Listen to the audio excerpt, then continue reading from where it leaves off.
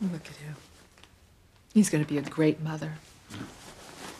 Even though he's a murdering psychopath? That is all behind him now, Julian. The baby has set him on the right path. Yeah, I hope you're right. As far as I can tell, he's still the biggest nut in the jar. If you're wrong and he kills again, it'll be our fault for not turning him in. Isn't that lovely? He's really bonding with your son. If it truly is my son. What? I don't care. I want absolute proof that that child is mine. And if it is not, it's going to change everything.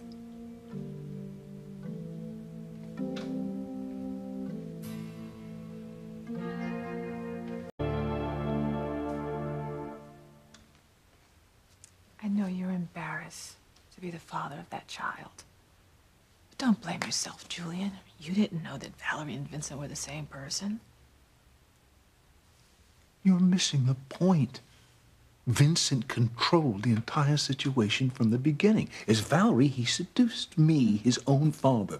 Now, don't you think that's evidence of a truly sick mind? Yes. But I can't really blame Vincent. He's the product of years and years of horrible abuse.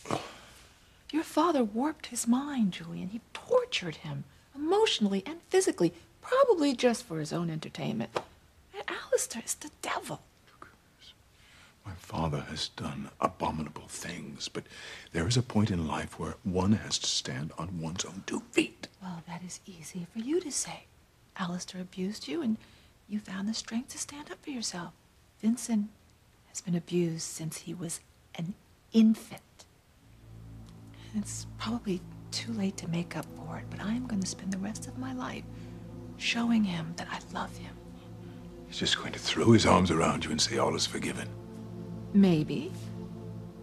He seems to want to turn over a new leaf. Oh, Vincent, what is that? Is that a picture? What is that picture of? Well, show us, Vincent. What's the picture of? Sorry, Daddy, it wasn't a picture. It was a list of all the things that I want to do for my son during my lifetime. It's very special and very private.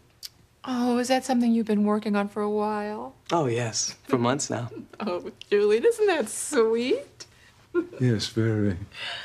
But if you'll excuse me, I'm very tired.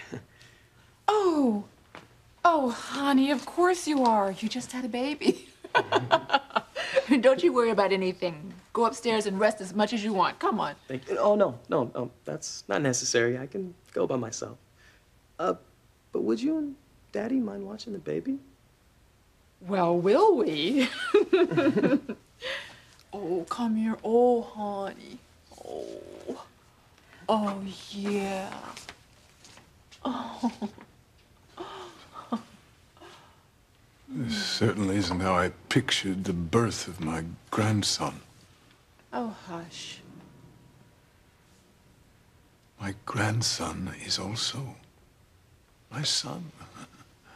What do? Buy him a cigar, throw him a baby shower? Look at him sleeping. How sweet. How innocent. Won't last long in a year or two. He'll be a real little hellion. No. You know, that depends on how he's raised. A baby is like a blank canvas. With any luck, he would turn into a strong, honorable man, but with the wrong upbringing, any child's gifts could be corrupted or destroyed. I mean, think about what your father did to our son. He took a completely innocent baby and just perverted its entire life. There's not much we can do about that now. Oh, yes, there is. Vincent's different now because of the baby. He's discovered what love means, and that means that I can protect him now the way that I couldn't when he was stolen from us. What are you talking about? Julian, would you be all right here with the baby? I want to go to the hospital and get a DNA kit. Well, can't we just use like a Q-tip and a little plastic bag? Certainly not. Not if you want official results. You should sleep for hours. All right, well, hurry back. Okay, I will.